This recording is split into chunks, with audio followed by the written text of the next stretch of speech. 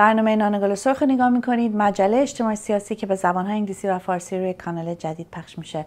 سلام به همگی، من مریم نمازی ام و من فریبرز پویا هستم. برنامه اختصاصی داریم این هفته براتون، به خاطر که مریم این هفته میره واشنگتن و مصاحبه خیلی جالبی داریم با الکساندر رئیس مطالعات پناهندگی در آکسفورد. فکر کردیم به خاطر اینکه این هفته نیستم و نمیتونیم یه برنامه کامل اجرا کنیم، حداقل روی این موضوع تمرکز کنیم، به خاطر اینکه موضوع مهمیه. سوالات خیلی مهمی رو با ایشون مطرح کردیم، با هم رفتیم به آکسفورد، در مکتبش، در دفترش باهاش ملاقات داشتیم و خیلی سوالات متفاوتی ازش کردیم، از اینکه پناهنده رو چجوری سیاست‌های دولت‌های اتحادیه اروپا از نظر اون چطورین، تا اینکه پناهنده به عنوان یک چیز مثبت در جامعه، در حالی که خیلی منفی بهش نگاه کرده میشه.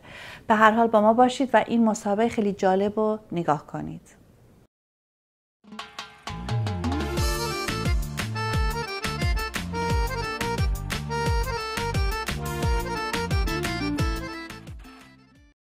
Hi Alex Brett, thank you very much for doing an interview with us. I wanted to ask about the migrant crisis today. It's the worst in contemporary history?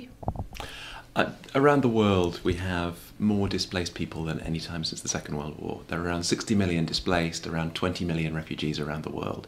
But I think what really has created a sense of a refugee crisis is the fact that unprecedented numbers of people are coming to Europe. Relatively small in the global context, but last year over 1 million asylum seekers came to Europe from outside the Europe region, the largest number from Syria. And that created a sense of panic amongst European politicians, a decline in the liberal values and liberal response of Europe, and a real uncertainty about responses. And so I think we need to get in context that it's 1 million people that have come to Europe, but compare that to the numbers of Syrians being hosted by countries like Turkey, Jordan, and Lebanon, and the fact that Europe has 28 member states. We need to get a sense of perspective and see it in proportion.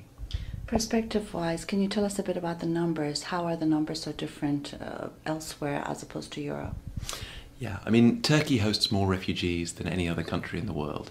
If we take the Syrians, there are over 5 million Syrian refugees in total. Over 2.5 million are in Turkey. Over 1 million are in Lebanon. Over 600,000 are in Jordan. And if we look to Europe, the total number of asylum seekers is around 1 million, of whom probably around 750,000 are Syrian refugees. But Europe, of course, has a large number of member states, and those people coming to Europe are inequitably distributed across the Europe region. So Germany, Hungary, Sweden are the largest recipient countries for Syrian refugees.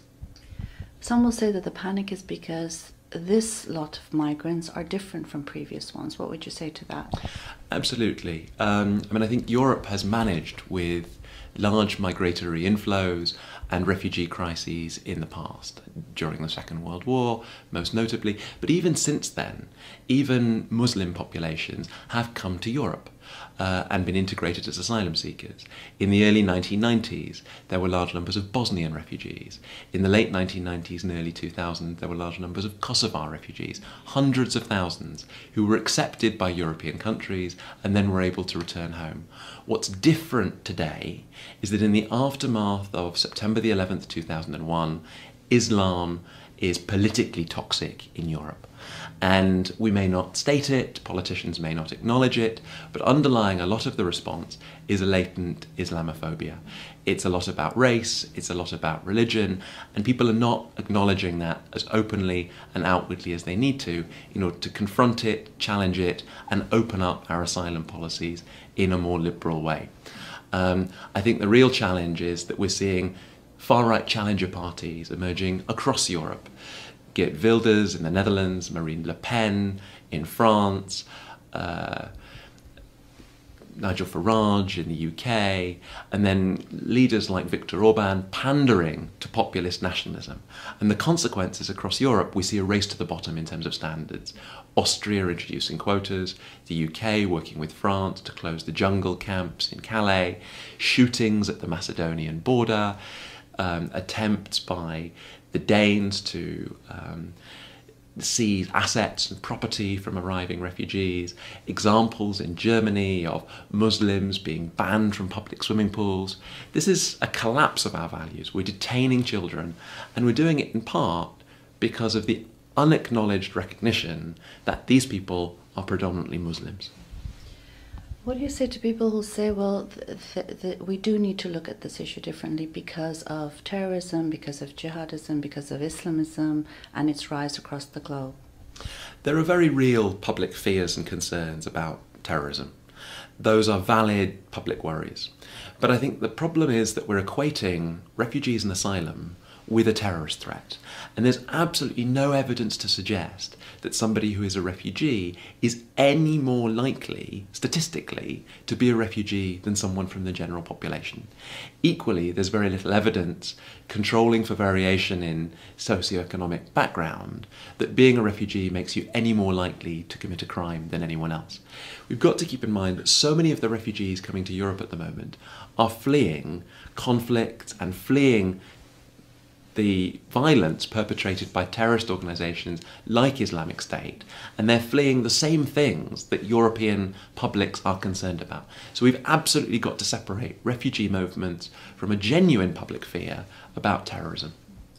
What's the root of the migrant crisis today? Is it different from previous crises? Today's movements are predominantly a refugee crisis. Most people coming to Europe are fleeing refugee-producing countries. The biggest sending country is Syria, and nearly everyone leaving from Syria is a refugee. They simply cannot maintain a basic standard of living with the violence and conflict in that country. After that, we see many people coming from fragile and failed states, Afghanistan, Iraq, for instance. And in Africa, we see people leaving Somalia and Eritrea. So the number of refugees in the world is basically related to the number of conflicts around the world and the number of authoritarian regimes that persecute their own populations. It's that combination of fragile and weak states on the one hand, with new opportunities for mobility in the context of globalization, that means what we see today is not a one-off, but it's likely to be a set of patterns that will be with us for the foreseeable future. Until we address conflicts at their root causes, like the violence in Syria, until we rebuild fragile states like Afghanistan, Iraq and Somalia, inevitably, given the chance to move, people will take those opportunities and they will travel immediately to neighbouring countries. But if they can't get access to basic dignity, the opportunity to work, basic freedoms, they will have to inevitably move onwards and embark on dangerous journeys to Europe and elsewhere. You talk about contradictions in the humanitarian response and people's outlook on this issue. Can you explain that a bit? I mean, I think there are massive contradictions in public attitudes and responses. In theory, Europe is premised upon liberal values of tolerance, openness, freedom of movement, respect for human rights. But it's European values that are really at stake here. There's a crisis of those liberal European values. And while we espouse freedoms, while we say that we should have freedom of press, freedom of speech, we're undermining those basic values in our treatment of refugees and asylum seekers from other parts of the world.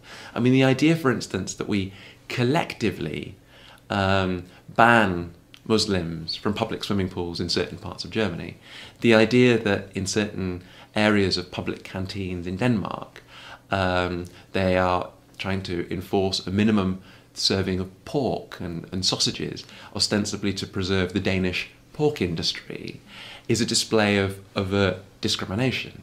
And I think it's those contradictions that Europe has to recognise and confront. We should maintain our liberal values. Now, that means saying, yes, freedom of speech, that no values, no beliefs are sacrosanct. Just because people say they hold opinions because of religion doesn't mean we can't open to debate, doesn't mean we can't scrutinise them, doesn't mean we can't criticise them. But on the other hand, we should equally allow freedom of conscience, freedom of religious belief. Insofar as people's beliefs and values do not threaten or harm anyone else, people should have a freedom to believe and pursue their own religious values. But it should all be premised upon a liberal social contract of freedom for refugees, freedom for asylum seekers, and freedoms for our own populations to debate openly, to have freedom of speech, and where necessary, to openly criticise verbally values we disagree with. You talk about refugees being a resource. Can you explain that a bit more? I think very often refugees have been conceived as passive humanitarian victims, as people who we have to deliver food, clothing and shelter to in refugee camps. And that perception creates many problems. Over half of the world's refugees are in so-called protracted refugee situations. They're often kept in camps for 5, 10, 15, sometimes 20 years, without the right to work, without freedom of movement. But we've embarked on some research, mainly in East Africa, looking at one particular country, Uganda. And in Uganda, they give refugees the right to work. They give them freedom of movement. They don't leave them indefinitely in confined camps. And we've collected data systematically that shows that not only in those situations do refugees help themselves, but they contribute to the economy of the host country. So to take an example, in the capital city of Uganda, Kampala, 21% of refugees own businesses that employ other people. And of those they employ, 40% of the employees are nationals of the host country. In other words, given the chance, refugees create jobs for citizens. And I think the same logic can apply in the Middle East and in Europe. If we empower refugees, educate them, train them, give them basic economic freedoms, they don't have to be an inevitable burden. They can contribute until they're able to go home. You said on Twitter that I really liked it. Said what I expected to feel was a sense of pity. What I found was a source of inspiration. And that was after you visited a refugee camp, was it? So I was referring to the first experiences I had working with refugees. As a 19-year-old student, I spent a summer in the Netherlands just doing voluntary work with asylum seekers from around the world. And I met people from Kosovo, Bosnia, Iraq, Iran, Liberia, former Zaire, China. And I met doctors, nurses, lawyers. I was taught table tennis by a former Iranian professional table tennis player. I was taught the basis of public international law by a Bosniak lawyer. And I felt a sense of inspiration. But what was tragic was these people were stuck in limbo. They weren't immediately given the right to work. They weren't having their skills recognised. And so at that time, my first experience of refugees was that I assumed they would be humanitarian victims. But they had skills, they had talents, they had aspirations. And so I felt that it was important that people privileged enough to have the voice to open up rights and opportunities for those people argue for their rights. You talk about there being a need for an alternative response to the situation. What do you mean by that? I think we need to radically rethink how Europe is currently responding to the refugee crisis. The European Union response has been dire. Much of the chaos and tragedy has been utterly avoidable. We need a response that's different on 3 levels. We need to recognise that most refugees are in the neighbouring countries to the country of origin. Syrians are mainly in Jordan, Lebanon and Turkey. We can't keep people indefinitely in camps, but we can't leave them in destitution in urban areas like Amman and Beirut. We have to create economic opportunity. So at a first level, our response has to be economic empowerment, jobs, education, reconceiving a response in those areas. And if it can't be done in the capital cities like Amman and Beirut, then we need to create a development model that supports the development of those host countries and their jump to manufacturing while creating jobs.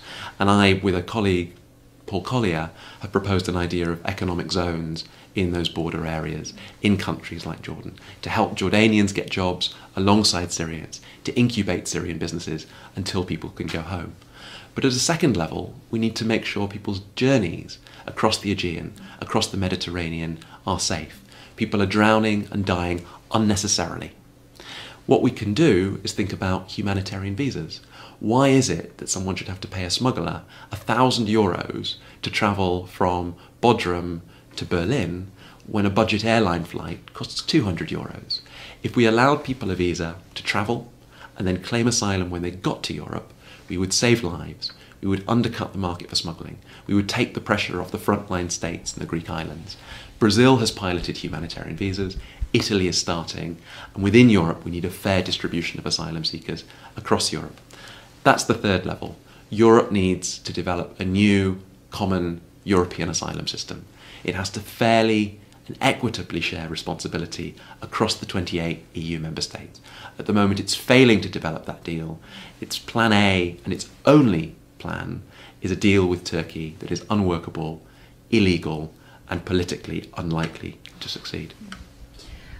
One other question is about the concept of open borders. What do you think about that? So I think we need to recognise that the dynamics of mobility are changing in the 21st century. We live in a globalised world. We allow goods and services to move freely across borders. We allow capital to move freely across borders. But with people, we tie people to particular nation states. And of course, there is a difference. Unlike goods and services like tomatoes, people form families, they form social ties, they have interactions. But I think governments are living in a 20th century world, a Westphalian system based on state sovereignty that doesn't match contemporary reality. We cannot simply move to an open borders world. It's politically infeasible.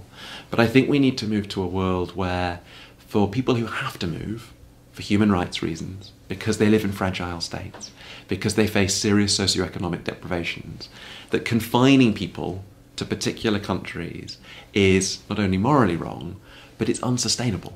People will move, and we have to adapt to those realities in a way that respects human rights, respects humanitarian crises, and recognises that we can all be better off with a degree of freedom of movement for those who need it and for those who are willing and able to contribute. Thank you very much. Thank you.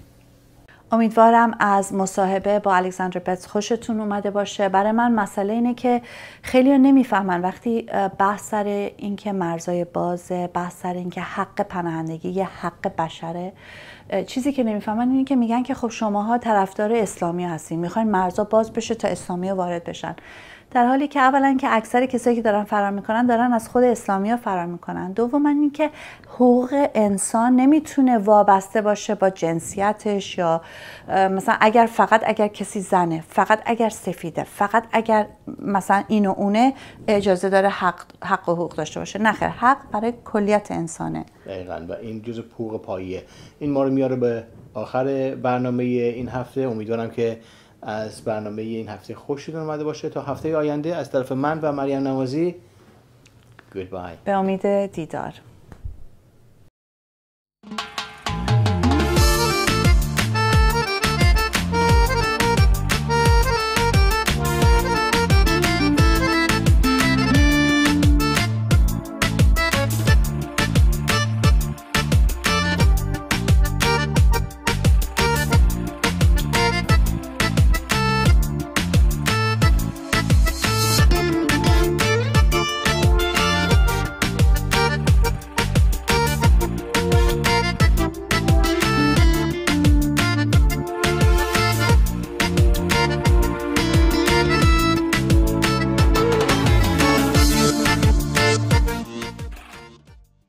Hi, I'm Meriem Namazi. And I'm Fariborz Pooya. We're hosting a program called Bread and Roses. It's a weekly program that's broadcast in Persian and English in the Middle East and North Africa, primarily Iran as well. And it's also shown on YouTube internationally. And we've been doing this since last May. We're coming up to our year's anniversary, and we've had quite a lot of fun making these videos. We discuss taboo-breaking, free-thinking ideas. The Islamic regime of Iran has called us immoral and corrupt. And that's why you need to support us. We are the alternative voice in Middle East and North Africa. Of corruption and immorality. So do support us. Here's a short video from Patreon that explains how you can help us with even just $1 a week. That's nothing. Support us. Patreon lets fans become patrons of their favorite artists and content creators. It's different than Kickstarter because it's not about one big project that requires lots of funding. It's more for bloggers or YouTubers or webcomics, anyone who creates on a regular basis. Here's how it works. When you become a patron, you're agreeing to give an artist a tip of an amount you set every time they release a piece of content, whether it's a new song, a video, or a recipe. You can set a monthly maximum to make sure that you're always within your budget. Choose an amount, enter your payment information, and you're done. Becoming a patron allows you to view and post in the artist's stream, and in exchange for your support, artists offer additional patron packages, which might include monthly Google Hangouts, music production tutorials, pre-sale concert tickets, or anything they can offer as a way to say thanks. Patreon, empowering a new generation of content creators.